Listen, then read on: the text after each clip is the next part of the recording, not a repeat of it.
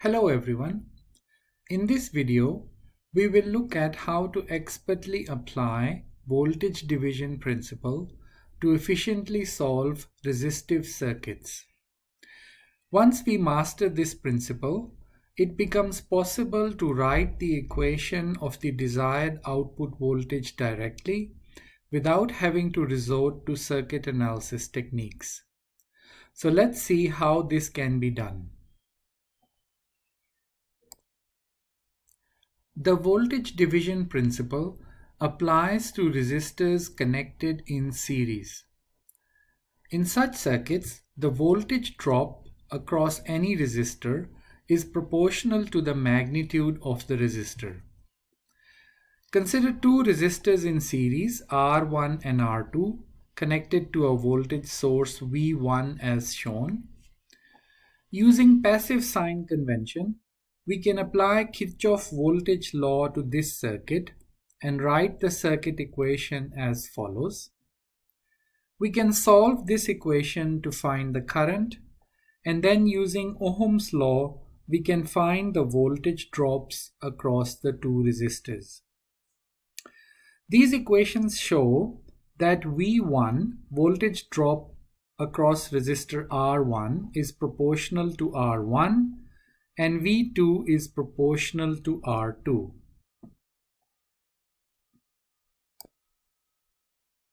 The voltage division principle can be easily extended to any number of resistors connected in series.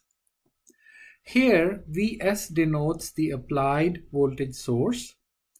In the numerator, we have the resistor across which we wish to determine the voltage drop. In the denominator, we have the equivalent resistance, which is given by the sum of all the resistors connected in series. When employing voltage division, it is important to interpret the obtained voltages appropriately. Consider a voltage divider circuit formed by three resistors in series.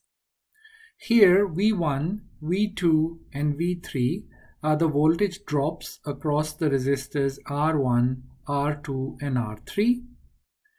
Using voltage division principle, we can write expressions for these voltage drops directly as shown. In this circuit, Vx, Vy, and Vz denote the node voltages. Recall that a node is any point in the circuit where two circuit elements meet, and node voltage is the voltage at that node with respect to a common reference point or ground. In this circuit, we can see that Vx is equal to V1 because the voltage source is directly connected between node X and ground. We can see that node voltage Vz is the same as the voltage drop across resistor R3 because the resistor R3 is directly connected between node Z and ground. However, in this circuit, the node voltage Vy is not equal to the voltage drop across R2. Instead, the node voltage Vy is proportional to the voltage drop across both R2 and R3 and can be written using voltage division principle as shown. Hence, care must be taken when applying voltage division principle to determine node voltages in the circuit.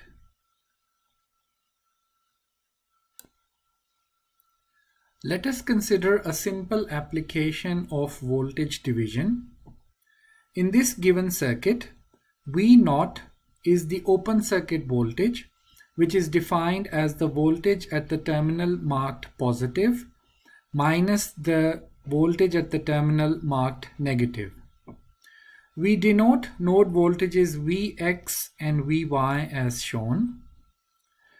Since no current can flow through an open circuit, node voltage Vx is equal to node voltage V plus, and node voltage Vy is equal to the node voltage V minus. We can see that this circuit has two parallel branches, and the voltage drop across each parallel branch is 18 volts.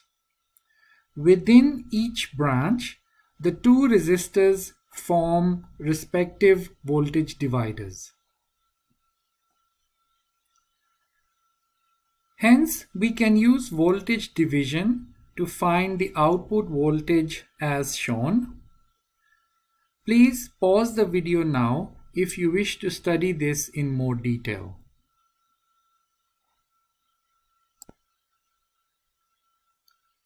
This is the same circuit constructed in Ltspice. We can also label the nodes within Ltspice as shown.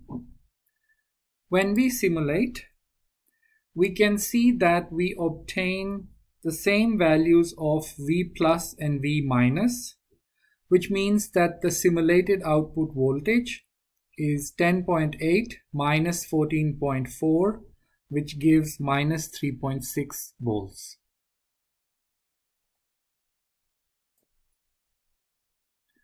Next, let's consider an average or standard difficulty example. In this given circuit, the desired output voltage is across the 60 ohm resistor as shown. We can combine some resistors to simplify the problem and facilitate the application of voltage division principle. 60 ohm in parallel with 20 ohm gives 15 ohm. This 15 ohm is in series with 15 ohms and gives 30 ohm. And then 30 ohm in parallel with 30 ohm gives 15 ohm equivalent resistance. Now we can redraw the circuit as shown. We have two parallel branches. In this branch, the voltage drop Vx can be determined using voltage division as follows.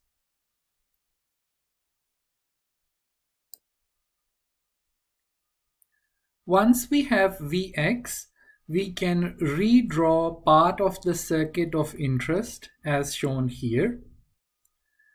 Again, using voltage division principle, we can find output voltage V0 as shown.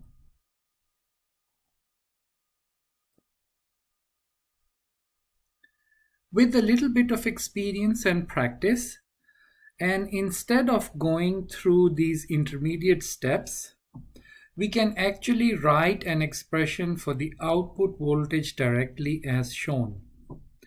In this expression, the two parallel lines denote parallel combination of resistors. And in this expression, we can identify the two voltage dividers that form part of the expression. Please pause the video now if you wish to study this in more detail. This is the same circuit constructed in Ltspice.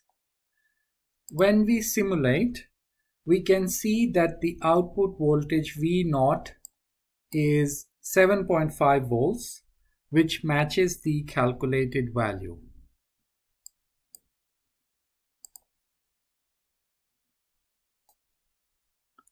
Next, we consider a challenging example. In this given circuit, the desired voltages are V1 and V2. Analyzing this circuit using node voltage or mesh current methods may involve a lot of effort.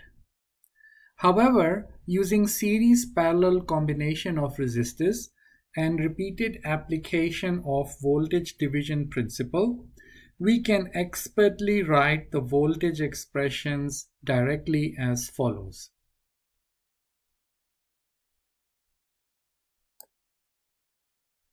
To help you make sense of these expressions, the intermediate steps are shown here.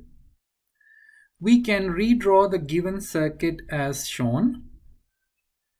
Then we can use voltage division to first find the node voltage Vx. After that, we can use voltage division to find V1 and V2 as shown. Please pause the video now if you wish to study this in more detail. This is the same circuit constructed in Ltspice. When we simulate, we can see that the output voltage V2 is the same as what we calculated. To find the output voltage V1, we subtract the two node voltages, and this gives the same value that we calculated.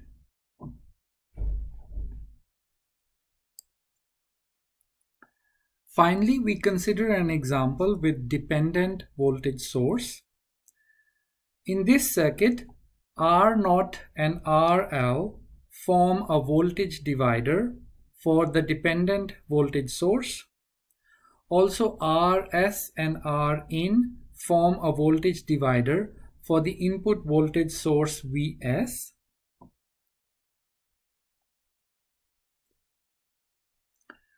Thus, the output voltage VL can be calculated using two voltage dividers as shown. Please pause the video now if you wish to study this in more detail. In this video, we have explored the application of voltage division principle. We have seen that voltage divider circuits can be formed using independent voltage sources or dependent voltage sources or even node voltages. Voltage division directly gives the voltage drop across the resistors connected in series, and this may or may not be the same as the node voltage. Finally, with experience, the voltage division principle can be applied repeatedly along with series parallel combination of resistors to obtain the desired voltage directly without the need for detailed circuit analysis. Thank you for watching this video, and I hope that it is helpful to your learning.